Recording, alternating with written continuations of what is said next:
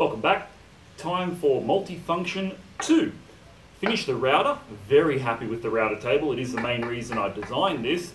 The second thing I wanted is an inverted jigsaw, which I'm going to use to replicate some of the functions of a bandsaw, another beautiful tool that I don't have the time, money or space for. Here's the final product. We're going to go back in time in a second, but I thought I'd show it to you to begin with. On one of those bases. Now obviously if this is the first of my videos you've seen, you need to know how to make this table in order to make the bases. So click the card up the top here and it'll take you to the 3-part saga on how I made this multifunction table with my lovely hole in here, and in part 3 it shows you how to make these little plywood bases. This video is going to be concentrated on this, mounting a jigsaw to a base so that I can have it slot in quite nicely. You may notice that this is the first corded tool that I've actually used. Nearly all of my tools are the 18-volt brushless Makita range, and I love them to pieces, but when it came to jigsaw shopping, it was about $250 or was it $350 for the brushless cordless jigsaw. Also, with a free moving blade, I did want a bit more safety to have easy access to a cutoff switch via a power with the jigsaw. And to be honest, the Ryobi one was 70 bucks. It's the baby of the range. It doesn't have a lot of grunt, but I think it's going to get me at least, hopefully for a couple of years through the functions I want. If I find it's underpowered, I can always upgrade at a later date. But no, I'm trying to be flexible as much as a Makita fanboy that I am. And there's nothing wrong with the Ryobi, and you don't need expensive tools to accomplish simple tasks. So sit back, and this will be a fairly short video, I hope, on how to get this project done.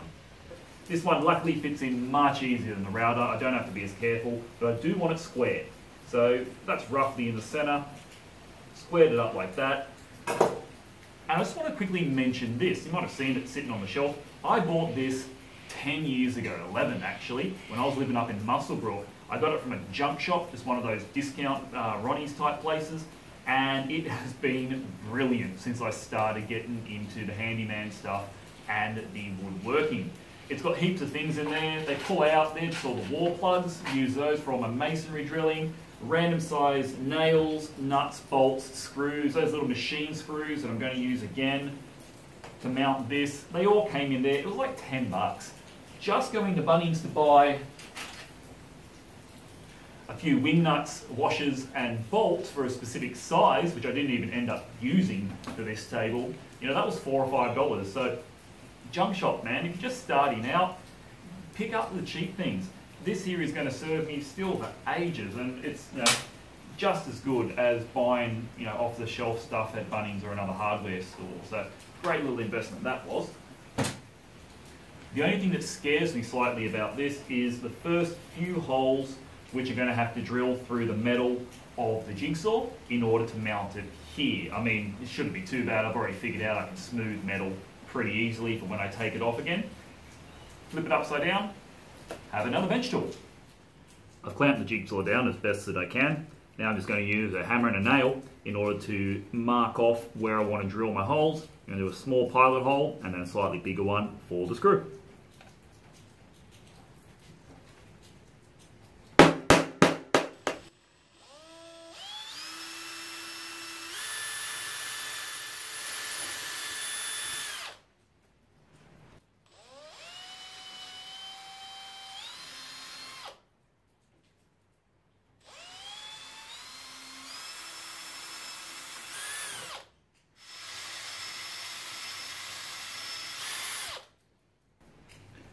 I'm always really nervous drilling through metal, so I'm just taking it very, very slowly.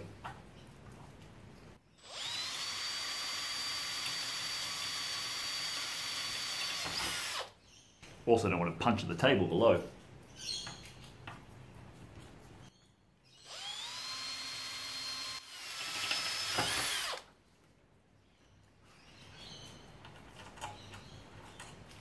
Perfect.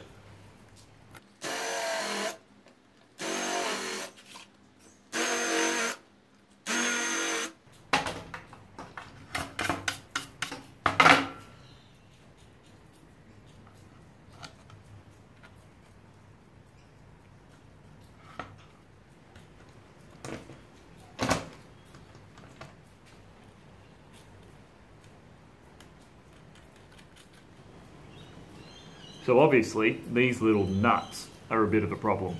Next trip to the hardware shop, I'm going to get me some small wings. That'll make taking this off and on much easier.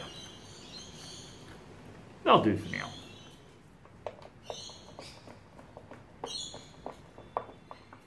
Well, there's the base all screwed on. Much easier. This is only taking me about 10 minutes compared to the router, which took, well, a lot more fussing about. So I didn't have to cut the nuts down, which is great. Why do I keep saying nuts instead of bolts? Love my nuts. Cashiers. Didn't have to cut the bolts down, so mounting this was much easier. 4 screws, countersunk. Just mentioned we're going to replace these with wing nuts. I haven't ended up dead square. My whole drilling skills are shite house. So yeah, well, I'm going to have to live with that. If I ever need to make perfectly square cuts, I'm going to have to be very careful because this blade will not be square. Speaking of the blade, I haven't installed it yet, but when I do, last thing I need is a little slot here to give me some zero clearance cutting.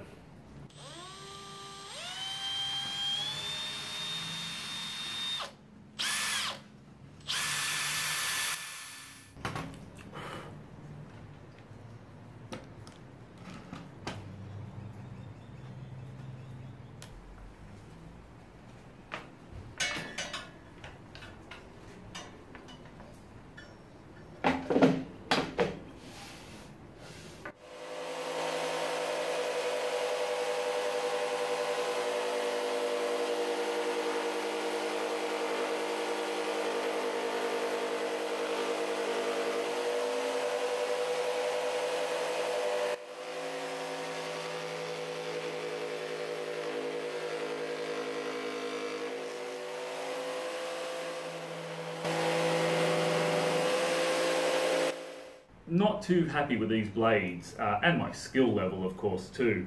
The scrolling blade I think is going to help a lot. I tried to turn on this one and it just burnt, and the teeth per inch are really low. It's only a 10, so if I go up a little bit I should get some smoother cuts. I don't really worry about speed as long as they look nice. A lot of these small projects I'm going to be working on, this table is going to be ideal, and it gives me, as we said, the second function to my multi-purpose workbench. One final step to finish off this little project. Just like on my router, I've decided to cut away about half of the 12mm plywood here. I've done a few good tests with this and I've made one small project, and it just feels like the blade is not very stable, and I think that's because it's having to travel through 12mm of ply before it actually starts cutting. So the closer I can cut to this metal base, I think the better cut I'm going to be able to get, and I think the tighter curves I'm going to be able to get too, because I haven't been able to quite curve it very well. Fortunately, it should be a fairly simple process. Draw it around the outside, quickly remove this, get my router, taking it down to, there we go, half the width of the board, and we'll just cut away all of that and reinstall. Should improve the cutting precision and finish off this inverted jigsaw.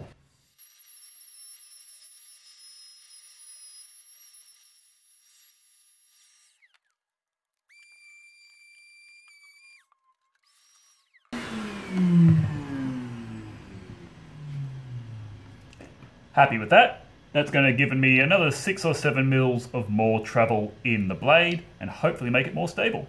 Let's give it a test run.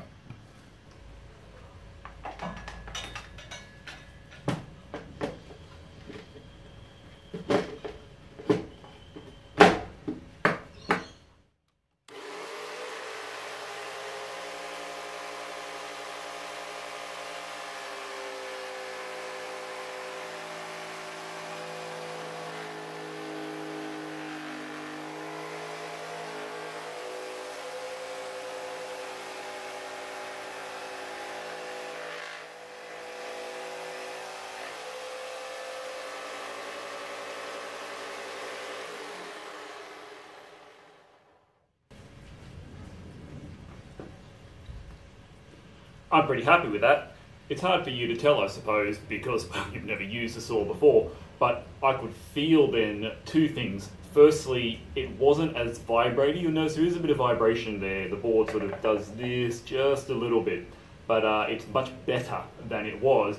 And also, I was still taking that pretty slowly, but That's a reasonably tight curve. I probably can go more, I just got to sort of build my skill and confidence with the tool. But anyway, that's pretty successful. I'm really happy with the improvements made on the original design. I hope you've enjoyed this video. Second function of the multifunction table done. Now it's time to move on to number 3, my angle grinder disc sander.